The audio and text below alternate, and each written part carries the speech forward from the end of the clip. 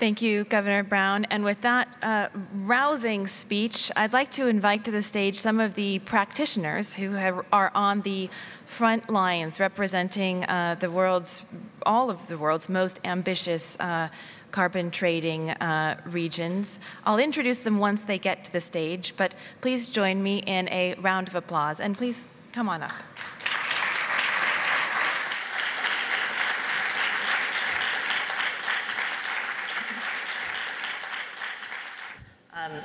So to my right is Mary Nichols, who really needs no introduction as the chair of the California Air Resources Board.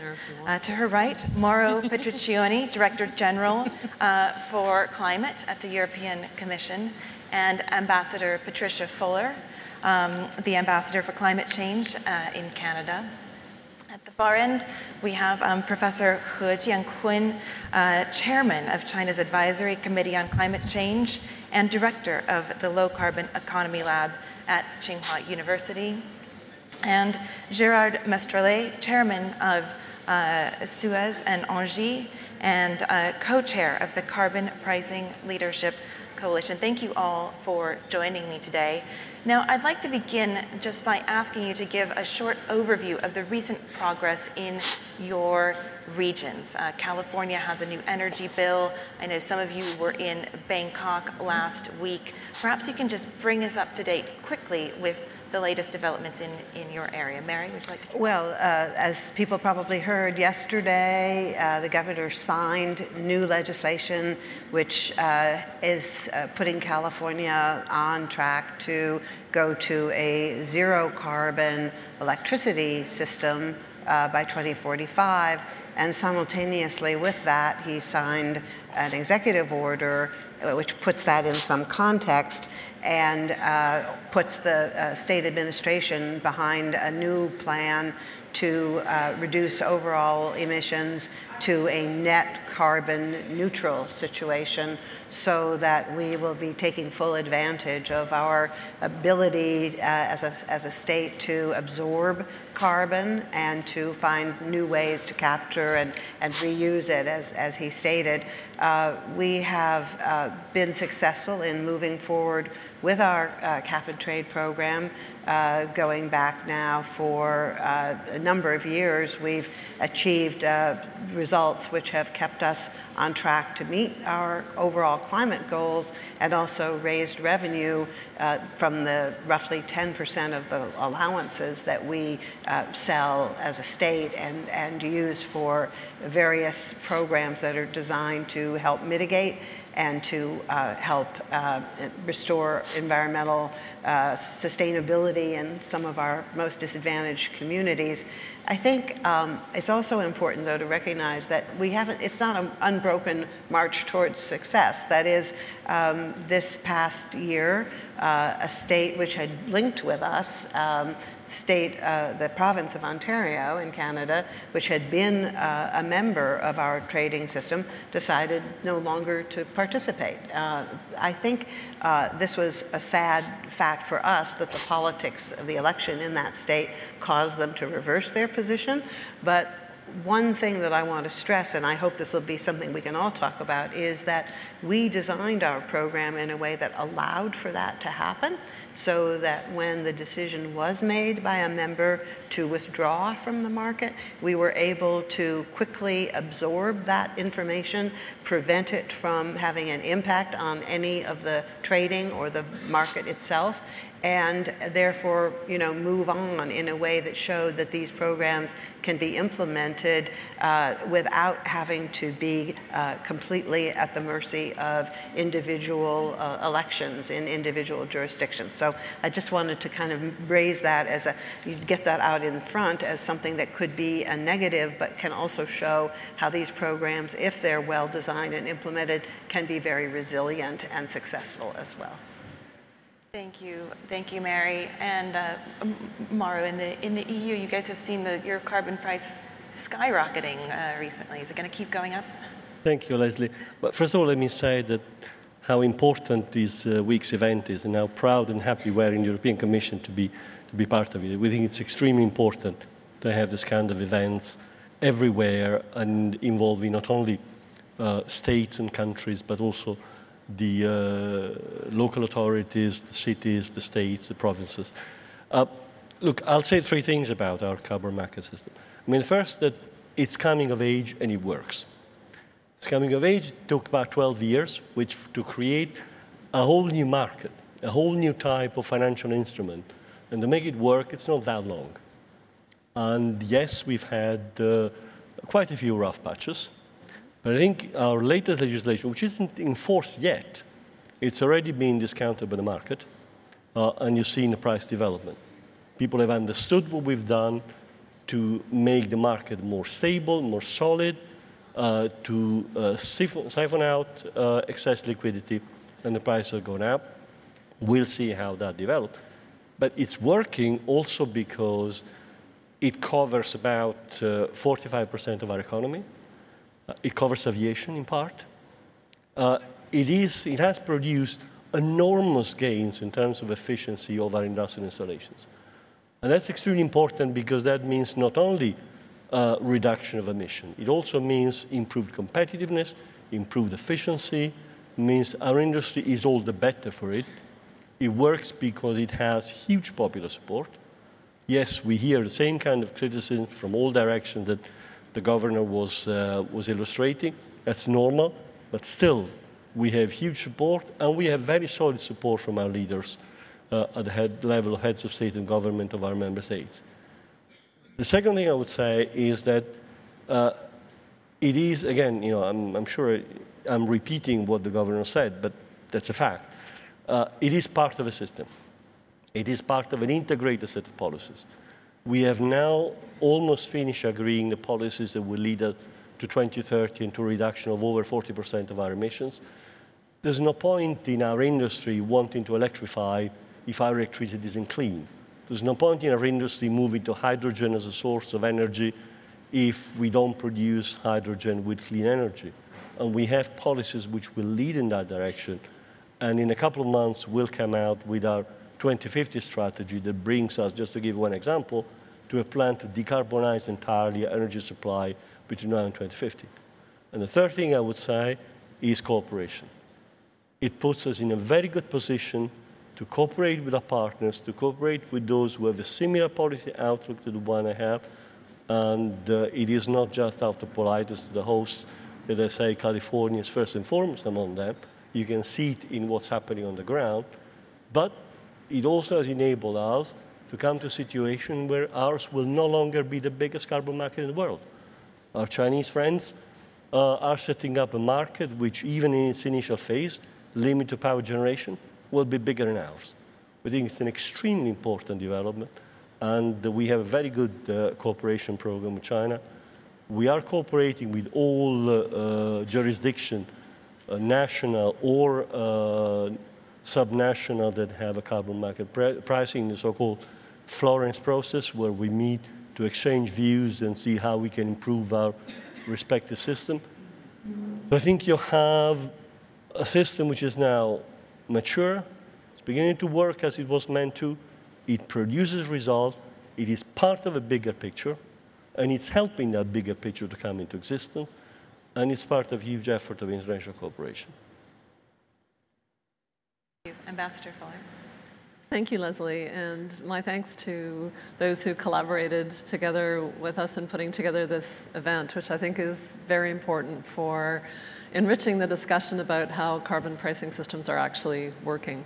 So the first thing I would say is that by way of background, in Canada, we put in place a comprehensive climate change plan in 2016 with the agreement of our Prime Minister and 12 Canadian premiers of provinces and territories. And that plan has carbon pricing as a key element. I'll echo what Governor Brown said in saying that carbon pricing is a key element, but it is not the only element of that plan. Pricing is complemented by a wide range of regulations, for example, on coal and methane and other areas, as well as incentives for new technologies and so forth. But carbon pricing is a key element. We fully recognize the advantages of that price signal and a market-based system.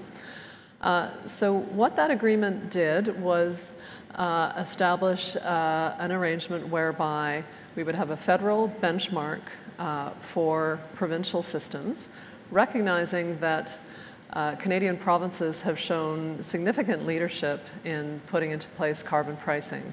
In fact, Quebec and Alberta and British Columbia were pioneers in North America in establishing carbon pricing systems and have been operating those systems for over a decade. So the agreement was to have a federal benchmark to provide consistency and fairness across the country.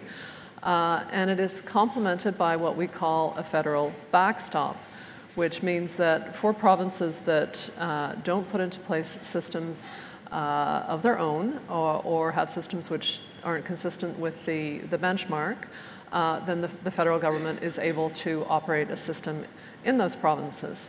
So in the current context, we're in the process of assessing provincial plans for consistency with the benchmark. And that benchmark, I should mention, is a $20 per ton price benchmark for 2019, rising by $10 a year after that. And we'll be indicating later this fall which systems are consistent with that benchmark and where the federal backstop will need to apply.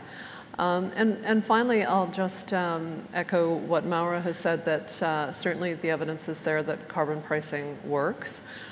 We know, for example, in British Columbia, where they've had a carbon tax in place now for a decade, that the economy has grown in that period by 17%, and emissions have been reduced by modeling estimates show between 5 and 15% relative to business as usual in terms of reduction in emissions. So it's working. It's consistent with an approach which encourages economic growth and, most importantly, innovation. And I think that is really the key element of a price-based system. So, thank you. Thank you, Ambassador Fuller and Professor He. 好，谢谢主持人。我先介绍一下中国碳市场的一些发展的情况。中国从2013年开始，在5个城市和2个省开始了碳排放交易市场的试点。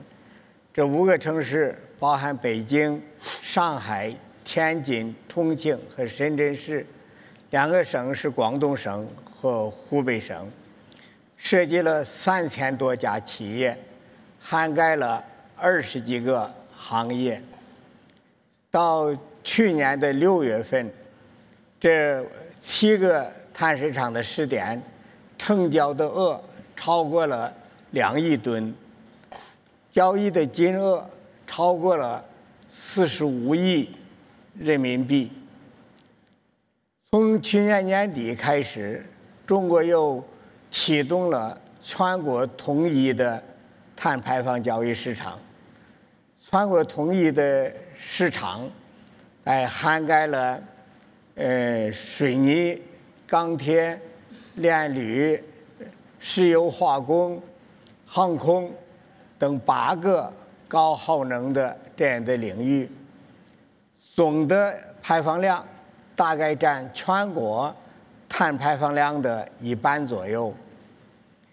现在先从电力行业来开始启动，电力行业大概的排放量在30亿吨二氧化碳左右的规模，预计的可以潜在的减排量大概有5亿吨左右。所以通过这样的一个碳排放交易的体系，现在正在促进重点企业来核查和上报他们的这样的一个排放量，会促进这个企业 M2V 这种体系的这样一个建设。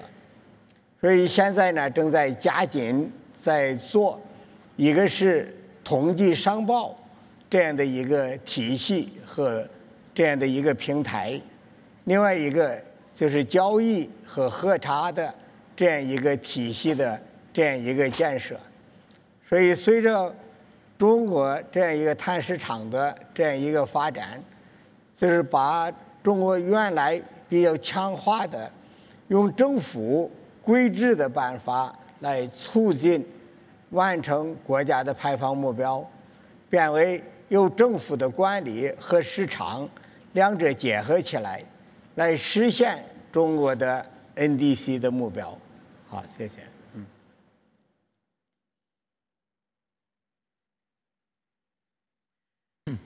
Gerard, perhaps you can give us the perspective from business on how this market has developed and impacted your companies. Okay, thank you very much. After those presentations, my country is the business.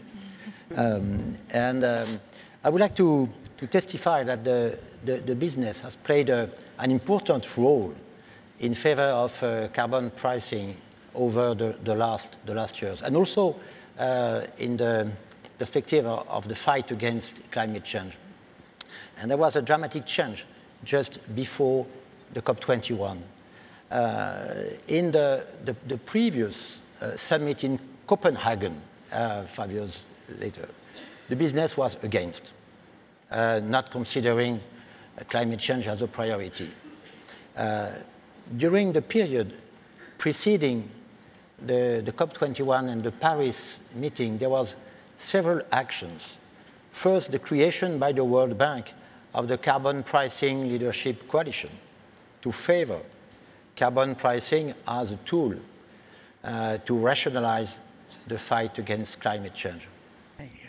And the French government, having the chairmanship of the COP21, had asked me to chair what was called the Business Dialogue. It was a group of 40 chief executives, international CEO, American, from Latin America, and from Asia, Europe, Middle East, and 40 ministers, negotiators, to prepare the summit. And the carbon pricing appeared to be, for the business, the best appropriated tool.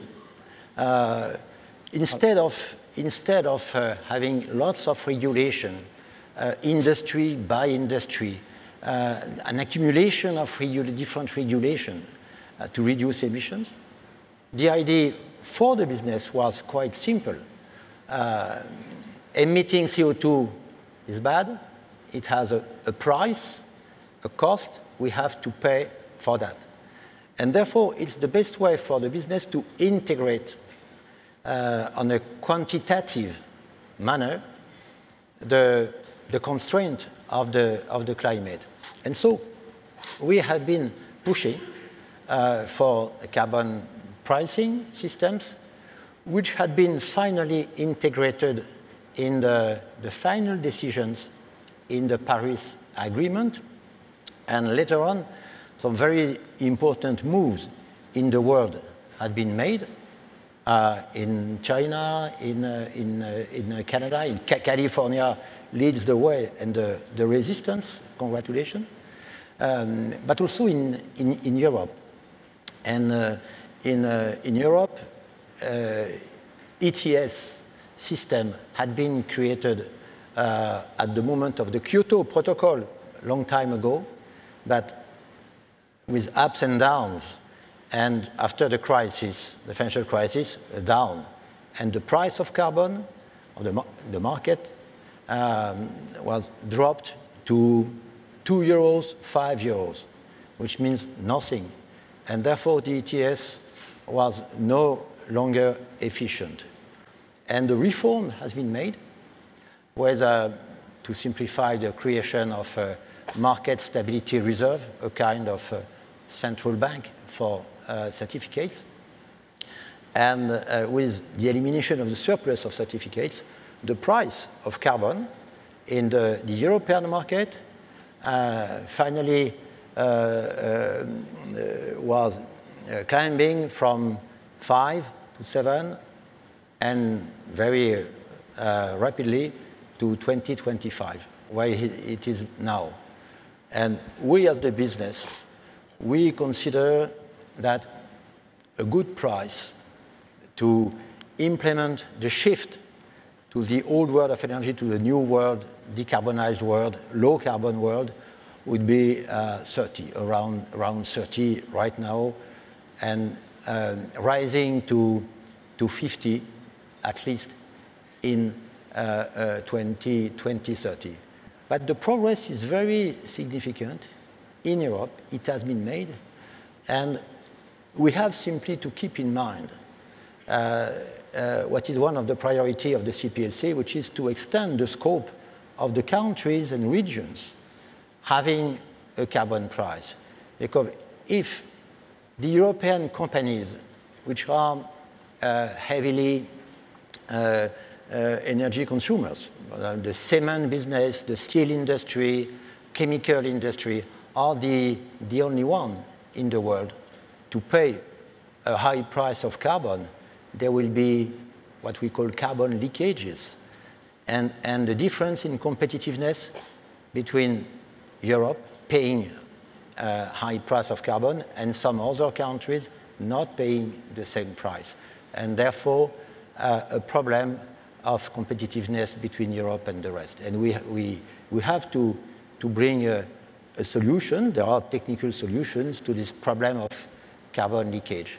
So I will say that the business continue to support the carbon pricing, because it is, for us, a rationalization of the climate. We can take a carbon price in our internal investment processes, computations, and it is the best way to do it. And by the way, I want to mention that some companies, and we are among that one, we are present in 70 different countries, and there is not a carbon price in 70 countries. Nevertheless, when there is no carbon price, we decide to have an internal carbon price. And I will conclude by giving only one example. We had a coal power plant, a big one, in Australia. It was a Hazelwood.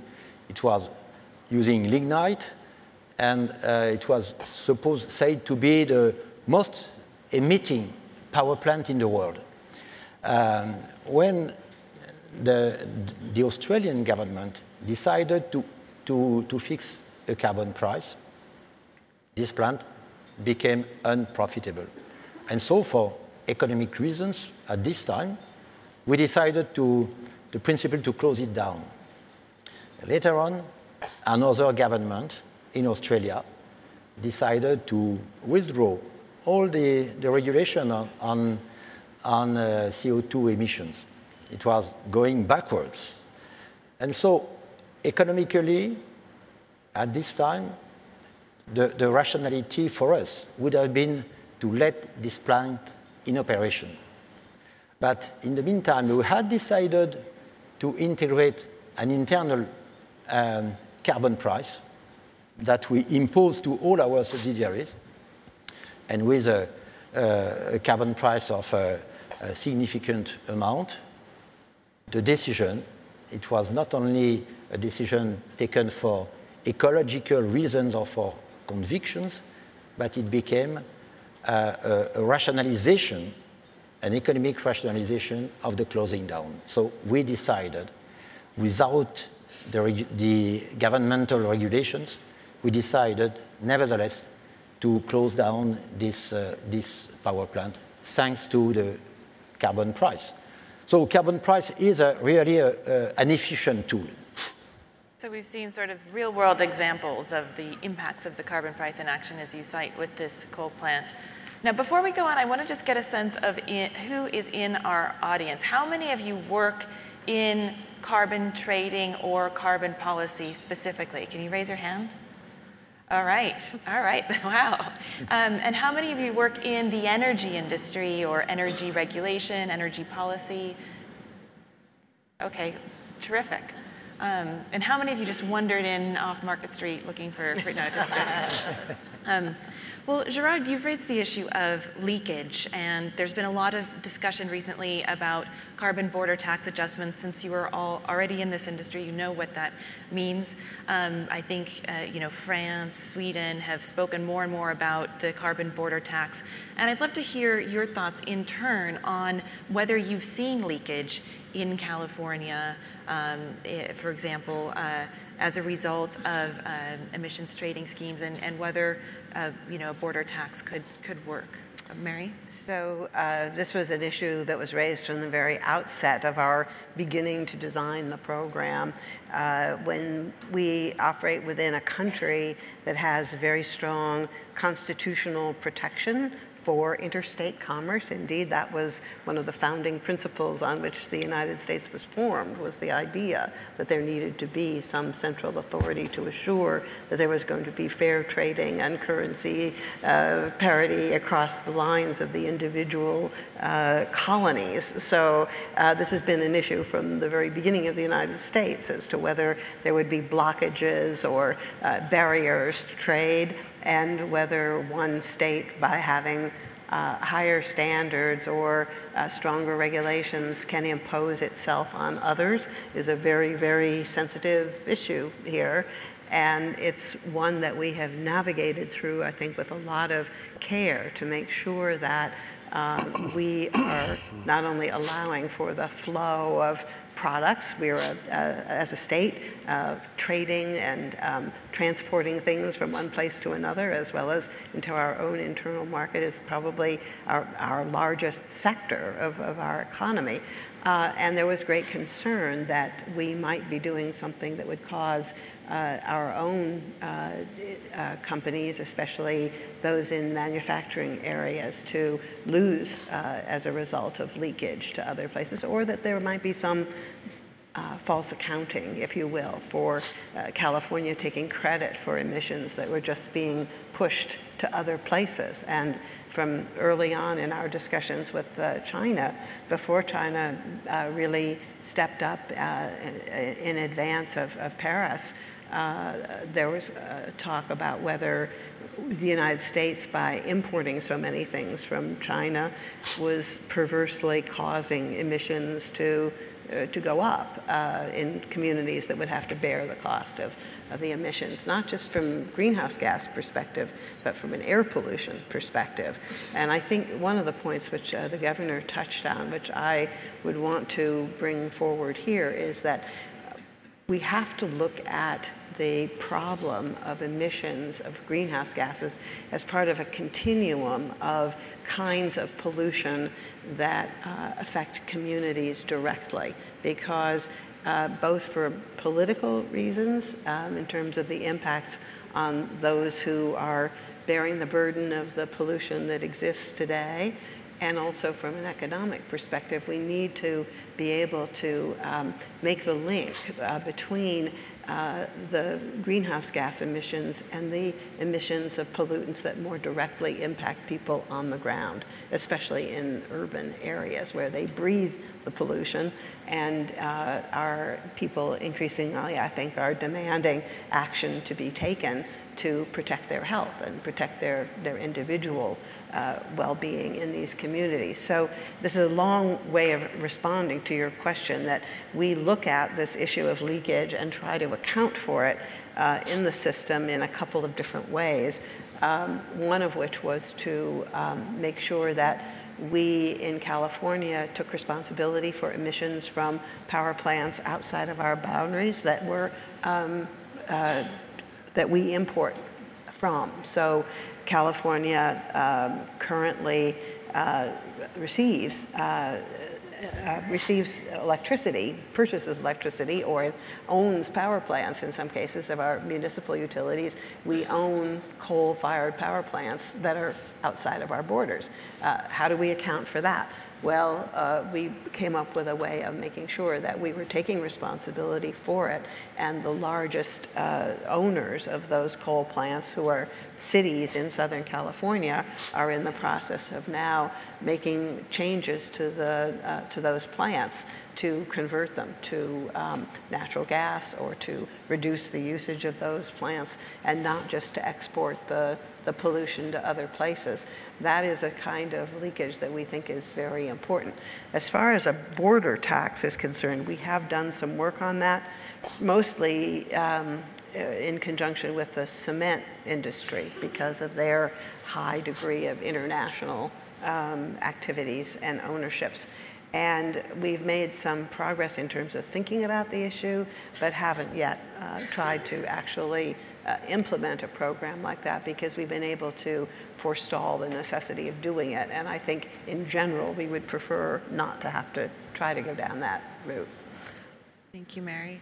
And Mauro? Well, thanks. Let me first speak on something Gerard said. I think it's very crucial. Carbon pricing as something that makes sense to the operation of a company, not something which is simply an imposition from outside. In our economies, companies operate on pricing signals. I think it's extremely important to see that companies are beginning to realize and incorporate into their thinking that in the longer term, carbon pricing, one way or the other, is there to stay.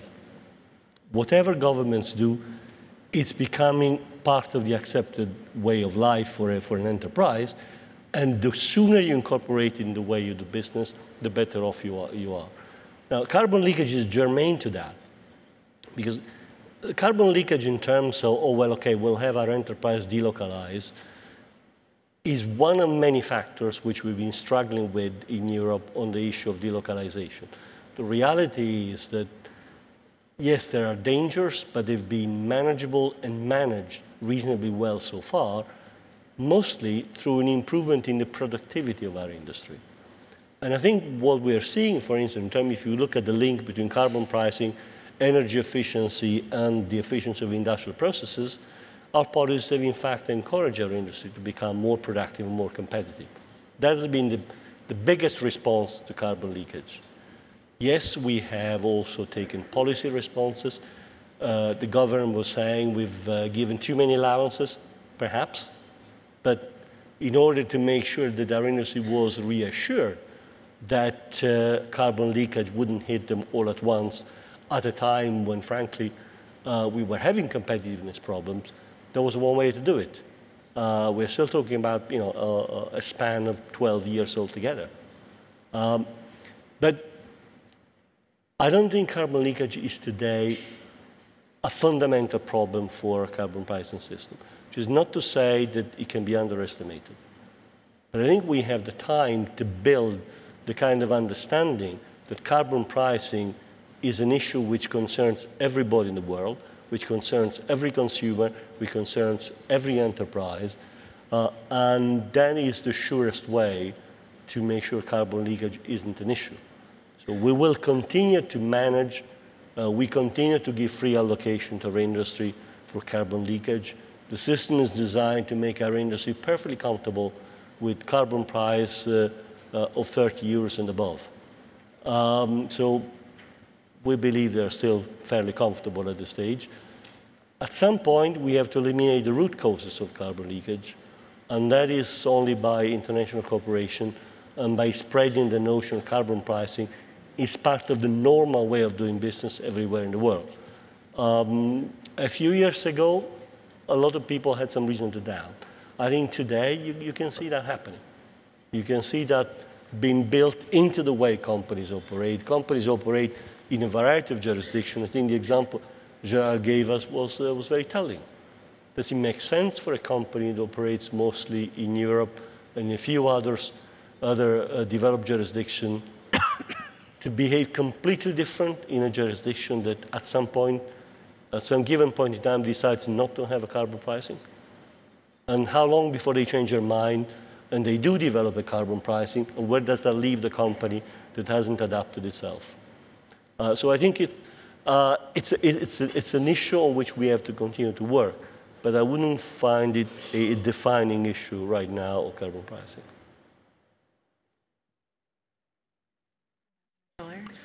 Yes, I guess I would say in a similar vein that to address competitiveness considerations, we're doing two things in the approach in Canada. In the first place, the approach that I described earlier seeks to provide business with certainty, and that is very key in terms of supporting competitiveness of our economy. So the federal benchmark, as I spoke about earlier, is an approach to providing certainty. Secondly, the question of design of systems, and certainly Canada is an export-oriented economy, so we have to be very alive to the considerations around trade-exposed sectors.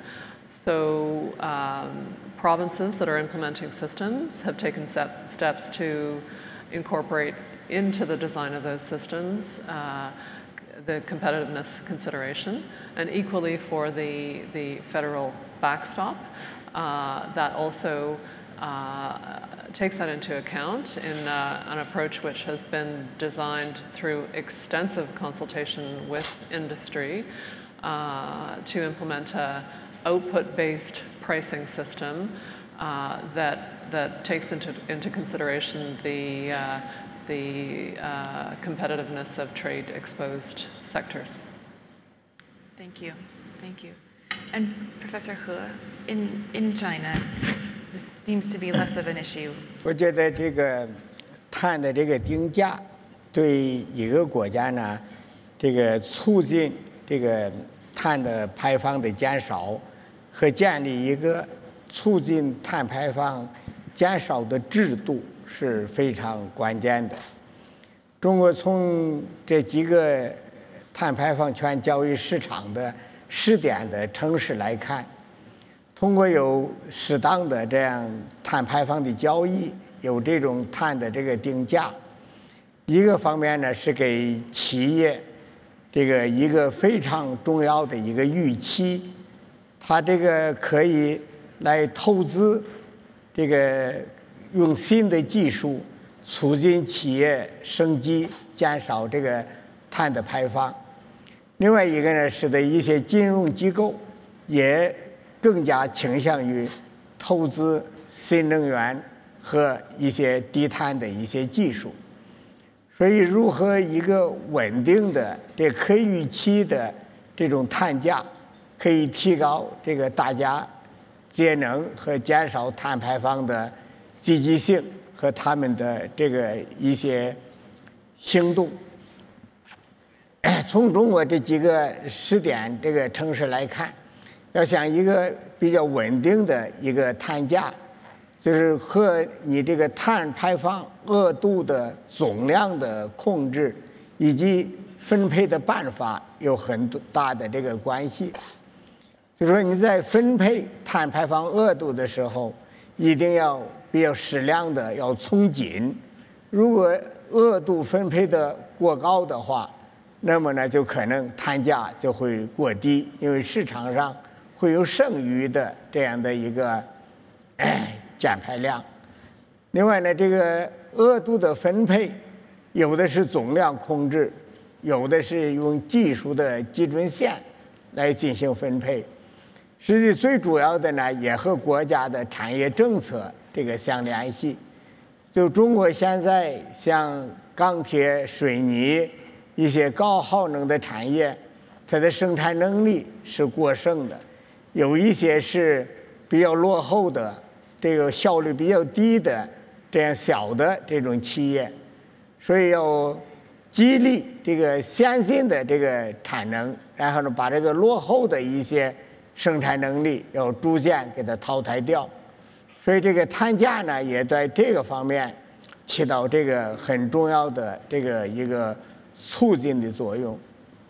另外呢，这个中国的很多企业原来对他们的能源的消费、二氧化碳的排放，他们的统计这个测算是不太准确的。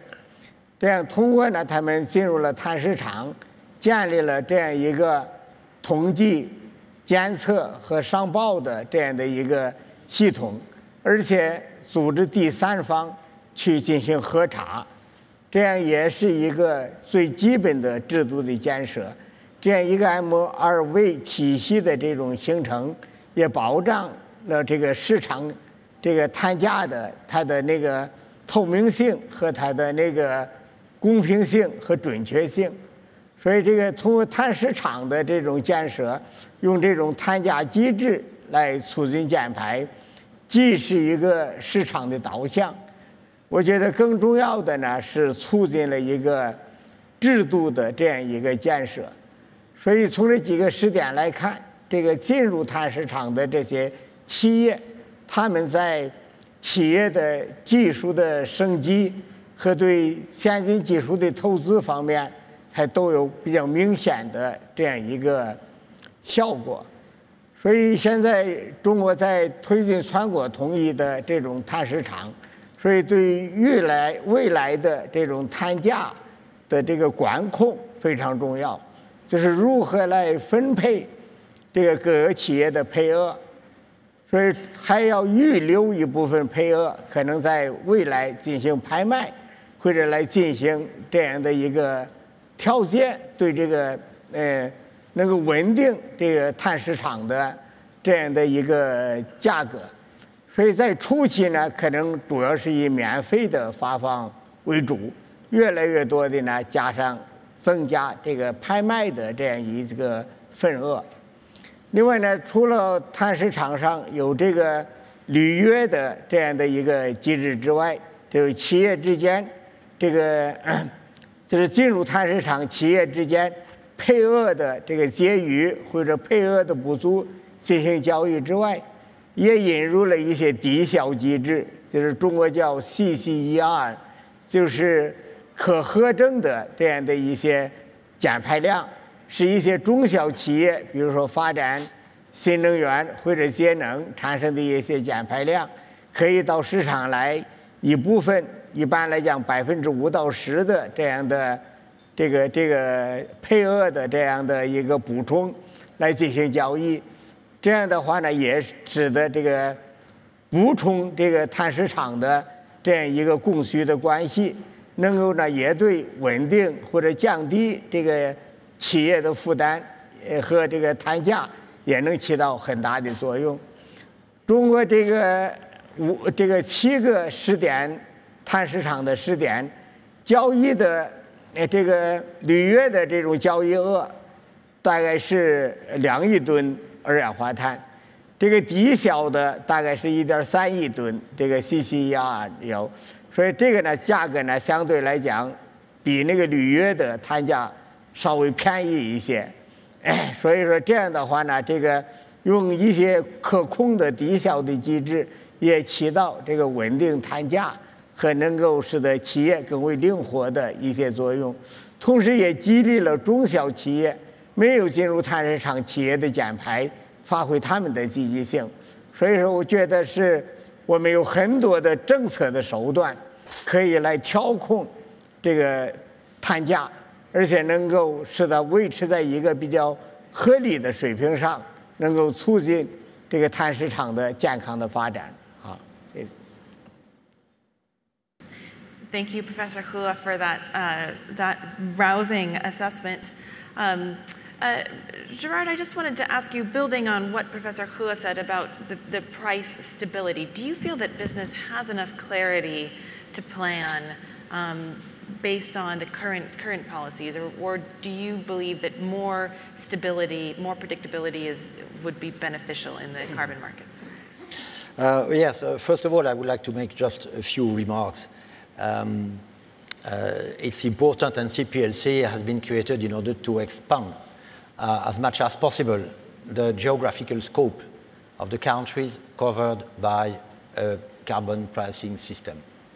Today, the two largest carbon markets in the world are China and Europe.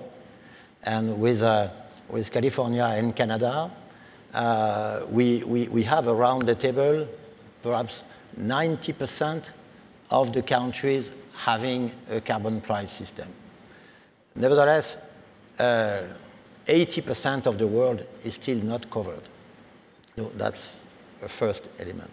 The second element, even within the countries having decided to have a carbon price, you have some internal differences.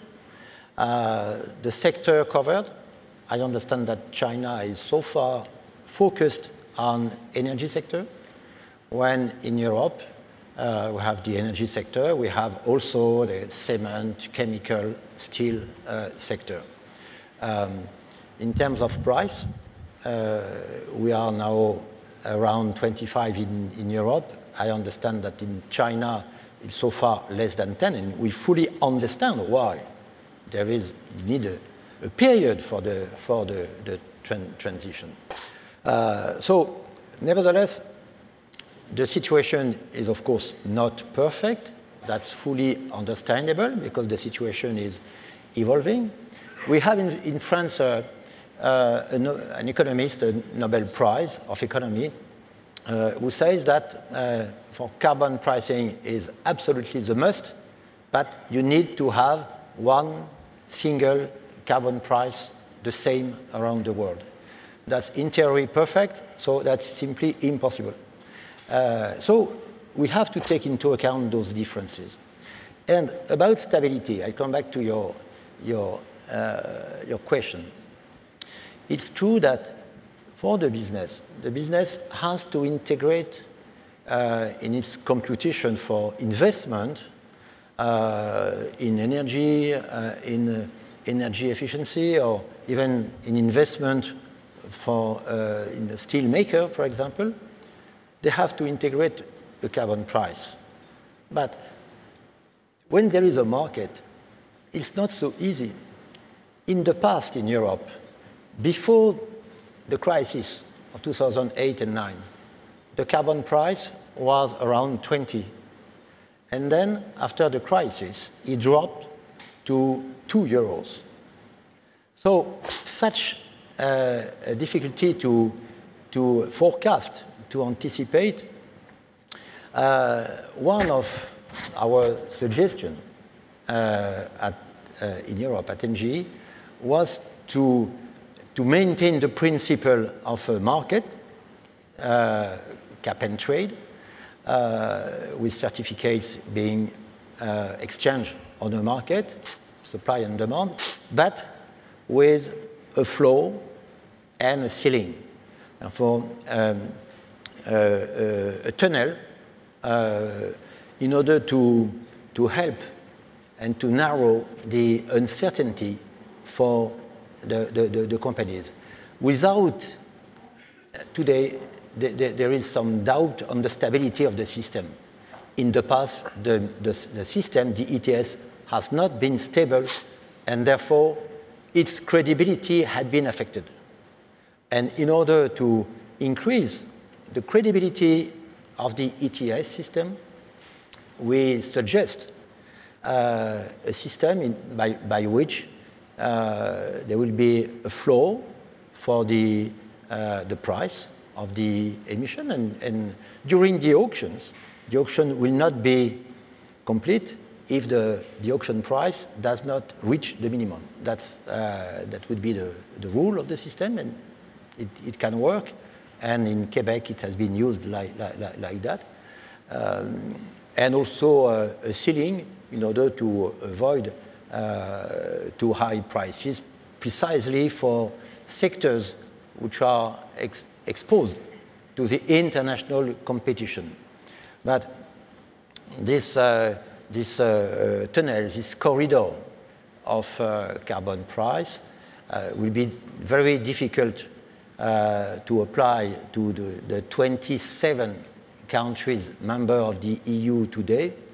So perhaps it could be implemented by a limited number of countries, France, Netherlands, Belgium, perhaps, and it would be positive if Germany would join the group. In order to give more visibility to the economic players. That is the business. So a floor and ceiling could help. I mean, you mentioned this idea of a single global price. Aha, Mauro wants to jump in. Well, sorry, just before we go on, just one clarification. One thing is carbon pricing, one thing is the carbon market. I mean, when we talk about the drop in prices of carbon in Europe, we are also talking about the economic crisis that we went through, which was particularly severe in Europe. I don't recall our stock market doing particularly well at that time. So I don't see why the carbon market could have done any better. And when we talk about markets, I'm not aware that anybody is suggesting that company shares should have a floor in order to prevent them from going too far down. So this without detracting to the proposal. What I'm saying is that one thing is carbon pricing, and if you choose a regulatory instrument to enact carbon pricing, that has a number of consequences in how the regulator manages that price, whether you do it through a tax or whether you do it through a floor or through another instrument. That's a regulatory approach to carbon pricing, which is perfectly legitimate. And to be very honest, the main reason why Europe hasn't gone that way is because we couldn't agree among ourselves. Because fiscality is a national prerogative. We did not have unanimity, and it was just too difficult. That's why we went for a market. But once you go for a market, you must operate it as a market, and not as a mix of market and regulation. I think we have to keep that very clear in our mind. And we've chosen a market. Maybe if we had the perfect institutional system, we would have made a different choice. Maybe we will make a different choice in the future, depending on how politics and the institutions evolve in Europe. But today, we have carbon pricing through a market. It is now legally recognized that allowances in Europe are financial instruments, subject to the full legislation on financial markets. That's why we have to make it operate, and that's what the Commission is trying to do. Then there is a whole debate on, is it working, is it good enough, is it working well enough, should we do something else? And that's an open field among member states in Europe, and that's a discussion which is going to rage for quite a while. But the important thing is that we keep in mind that the more countries have a carbon pricing mechanism of whatever kind, the better off industry is in terms of predictability, and that's a key fundamental policy objective of the European Union, to persuade our partners that it is wise in the long term to have a carbon pricing mechanism. And then the question is, for those of us who choose to implement it through a carbon market, how do we talk to each other to make sure that those markets work as well as they do, whether or not we manage to put them together and to link them?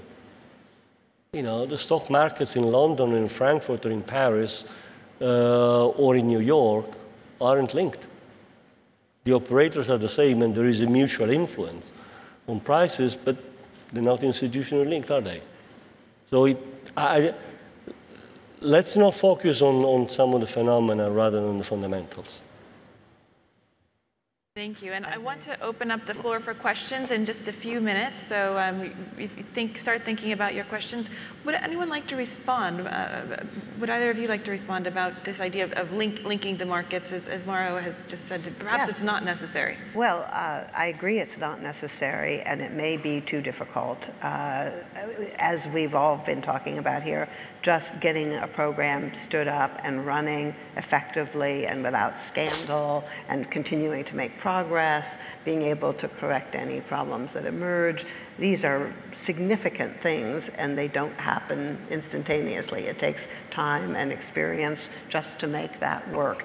It's also, I think, become very clear that there's a little bit of a tension, but it's a constructive one, between the political system and the kind of technocratic system, if you will, that it takes to actually run a cap and trade program, and that you need interoperability, interaction between the two. There has to be the ability for the political people to understand the program well enough and support it so that they see that progress is being made. But remembering that in the context of all of this, what we're trying to do is not to produce more allowances. We're trying to actually reduce emissions, and this is a very different kind of market. It is not comparable to other markets that people are used to.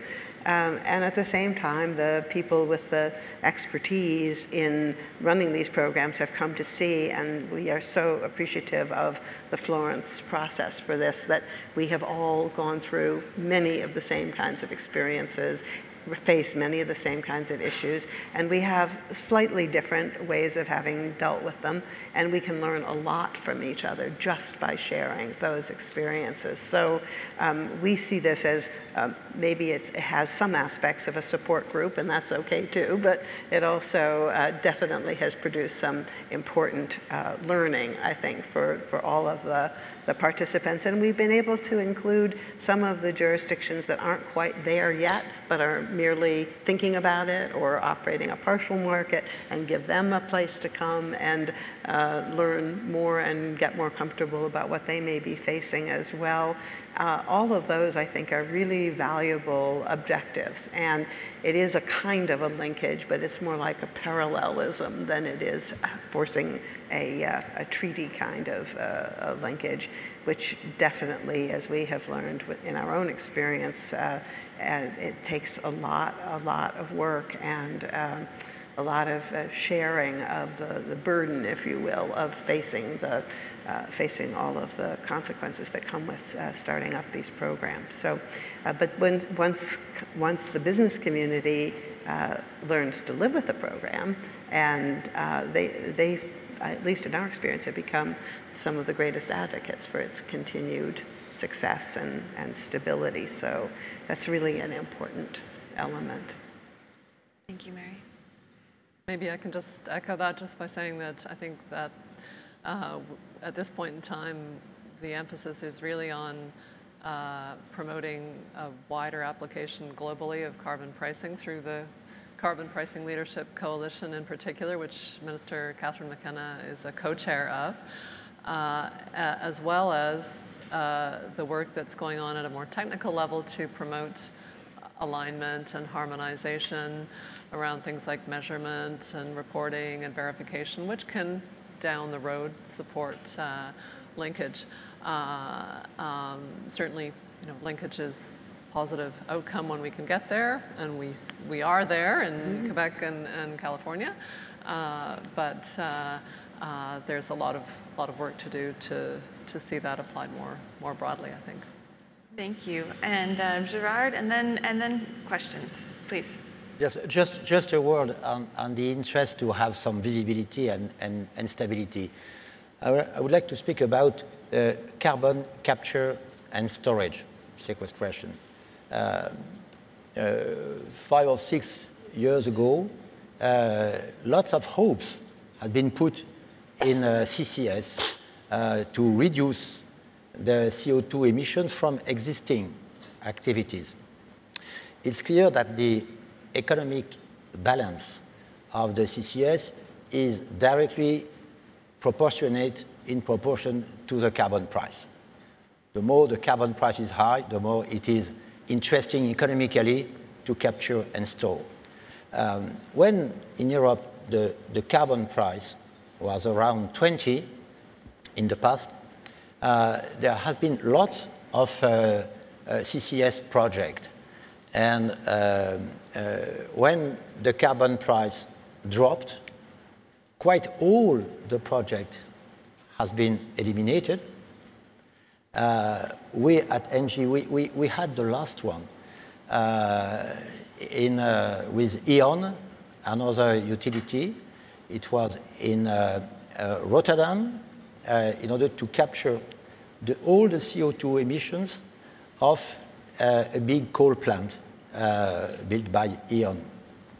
But with the drop of the price, it became more and more uncertain, and at the end, this last project, even subsidized by the EU Commission, subsidized by the Dutch government, we had to drop it because there was no economic justification. The carbon price was too low. Now it's coming back at a high price, 25. Good. But in order to invest in such a big project, this one was 560 million euros, very big project. In order to reconsider an investment, the industry needs to have some perspective and to have a trust in the market. Of course, the business prefers the market rather than tax. Usually we don't like tax, carbon tax or other taxes. So we prefer a system driven by the market. Nevertheless, to make that kind of investment, we need visibility and some predictability, at least in the carbon price. That was the reason of my suggestion. Thank you, thank you. Now I'd like to open it up for questions. Please identify yourself and please ask a question. Here, right on the aisle in the front. I think so. Is there a microphone? No, I don't see a microphone. Oh, yes, there is. Lung power. There's a microphone coming to you.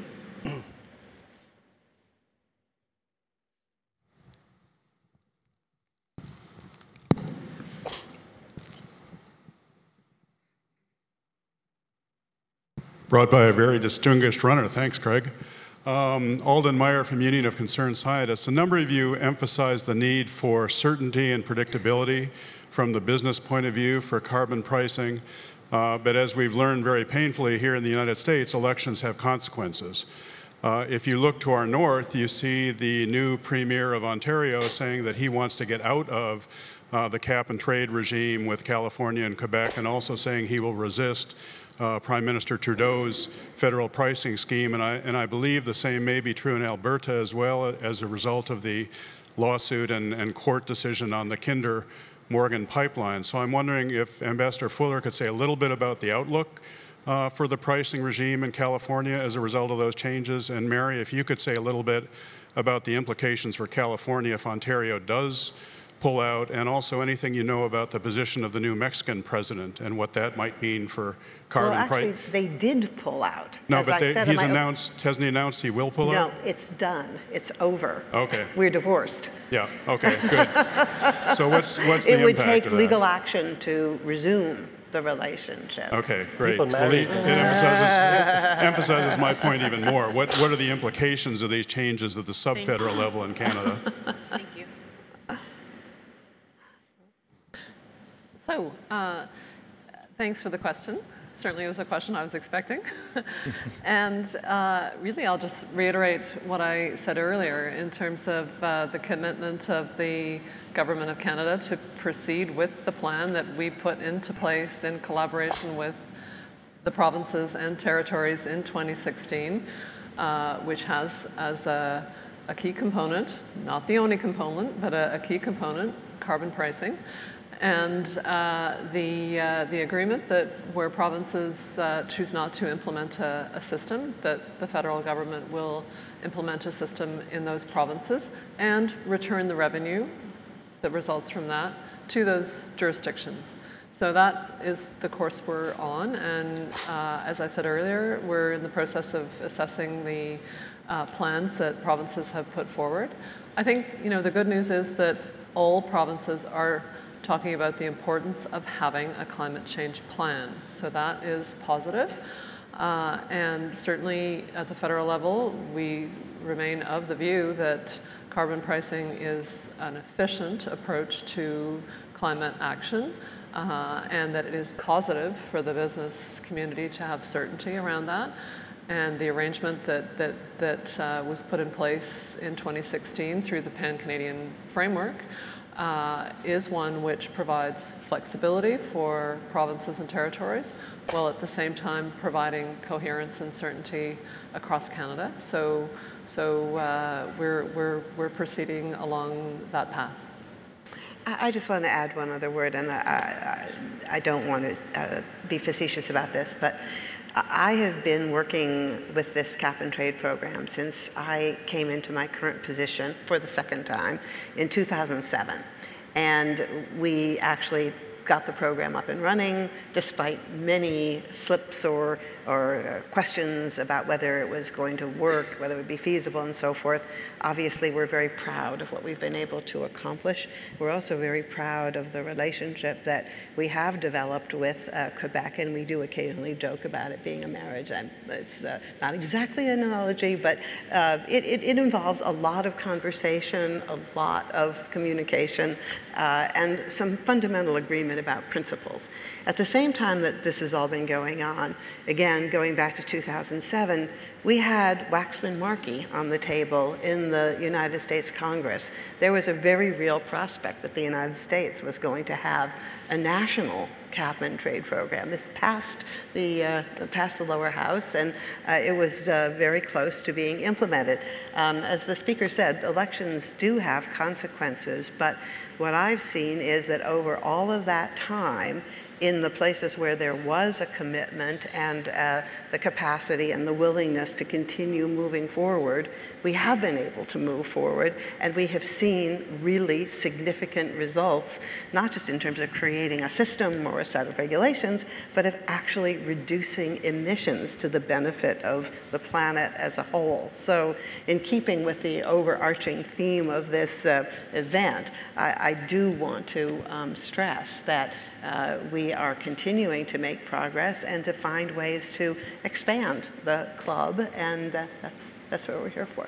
Thank you. Next question. Sure, right here. Yes, sir. Thank you. Peter Joseph with Citizens Climate Lobby. I want to express my deep gratitude and respect to all of you for the incredible efforts that you've made on carbon pricing and reducing emissions. However, emissions continue to rise, CO2 levels continue to rise. I had to keep my windows closed last night during my sleep in Marin County because there was a fire about 10 miles away, and I wasn't sure whether I'd have to evacuate my house in the middle of the night. So there is a real sense of urgency in the world everywhere right now.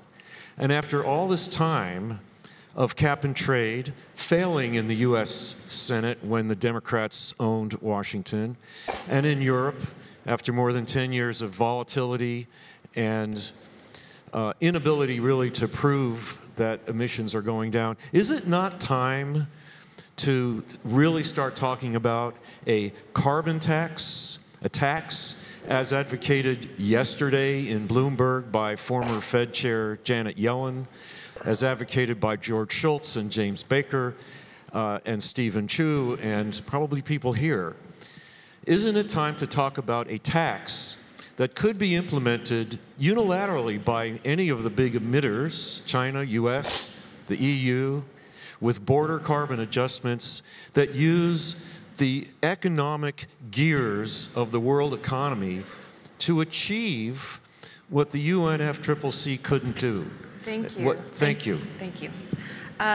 That's a great question. Thank you.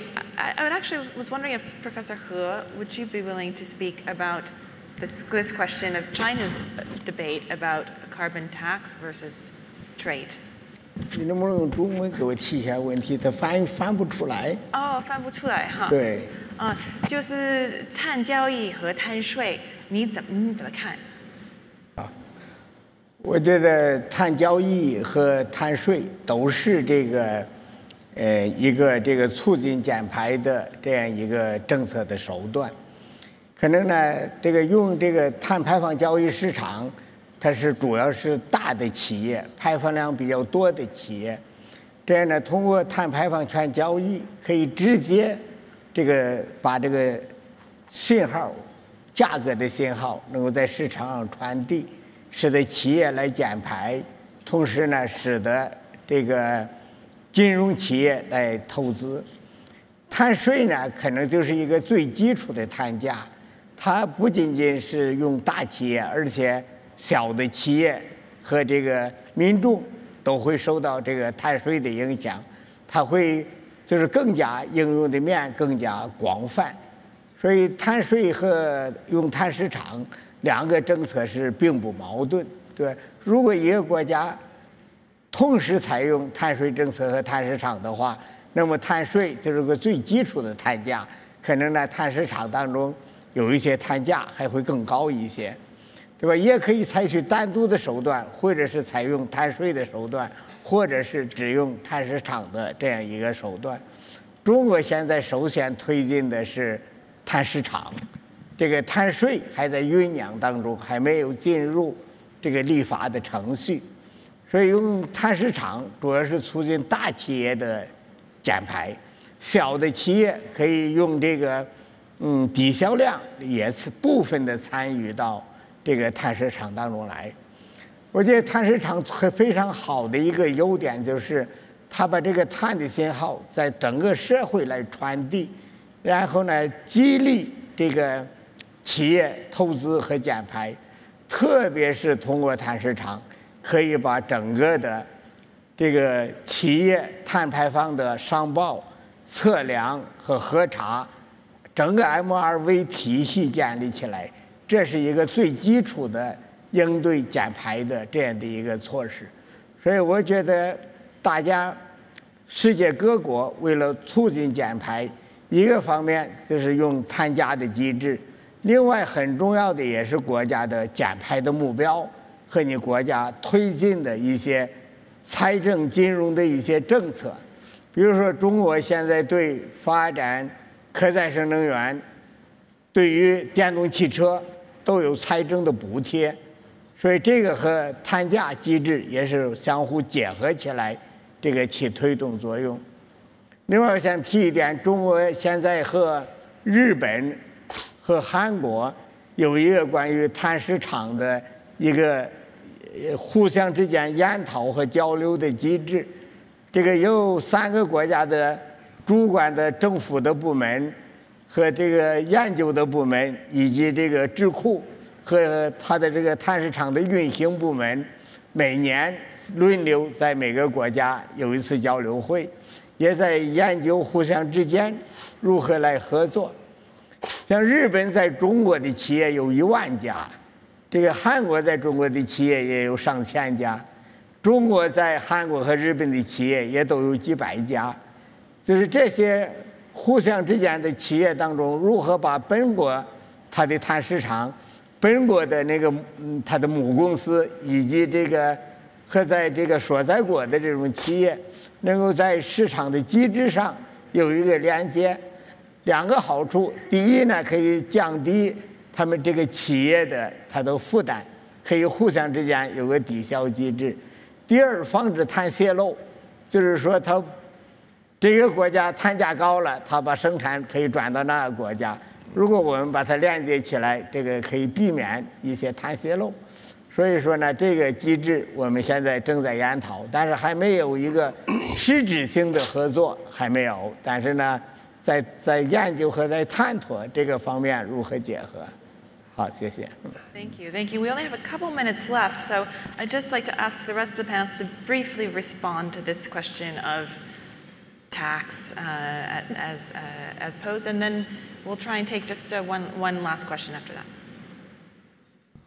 Yeah. Look, I've explained why Europe doesn't have a carbon tax. I don't think it's a question of carbon tax. I think elections matter in many different ways.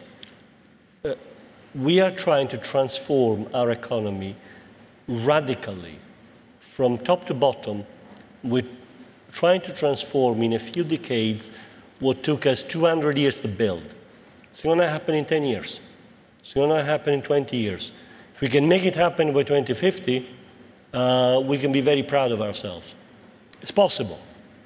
It's possible if you persuade people that it has to happen. And I have to say, I don't know whether it's luck or anything else. If there's one issue in Europe, and I wouldn't portray Europe as a heaven of calm when it comes to elections these days, if there's one issue that cuts across, it's climate change, where there's a huge consensus at all levels, in all parties, in all segments of the population, that something has to happen. But if we wreck our economy in the process, it just isn't going to happen. It's as simple as that. What we're talking about here are instruments that keep our economy growing, that keep giving people jobs, that keep having economic growth, and change the way we do business. We think it's possible. We're putting together the policies to make it happen. I won't tell you that it's necessarily going to happen and it's going to be easy. So it's not a question of one silver bullet, like, you know, we have a carbon tax, everybody understands emissions are a bad thing, and the world is a better place. It also means renouncing to live the way we live, and I don't know many people are prepared to do that. Thank you. So last question, if there is one. If not, there is coffee waiting. Yes, ma'am, in the green, I think, jacket on the aisle. Yeah, thanks. My name is Femke from Carbon Market Watch. And perhaps to say thanks to all the speakers and the organizers, but perhaps also the air conditioning can be turned down a bit and help us save on some very heat-trapping F-gases.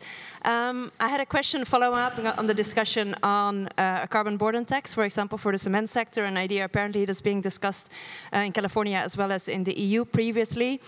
And given that a lot of the sort of lack of public support for carbon markets is also due to the current practice of handing out free rights to pollute, I was wondering perhaps if there's a commitment of how to phase out a free allocation, and by when do you expect this to happen? I guess to all the speakers. Thank you. Thank you. We are running very short on time, so I'll just have to ask, I don't know who would like to take that question. Sorry, can you repeat the question? Could you repeat the question? Or you could just quickly summarize. Look, if the question is when we will stop giving away free allowances, well, yeah. At some point we'll stop giving away allowances. Yeah. We are progressively tightening the system, and with the new phase of the ETS in Europe, we have almost doubled the rate at which the system is going to be tightened. As I think it was you before who said the point is reducing emissions, yes, not giving away free money. But that is a system to make that gradual and bearable so that people can actually do it. There's no point in not having emission because we no longer have an industry. We'd rather have an industry that does not emit CO2. Thank you so much, and please join me in a round of applause for our panelists. Thank you very much.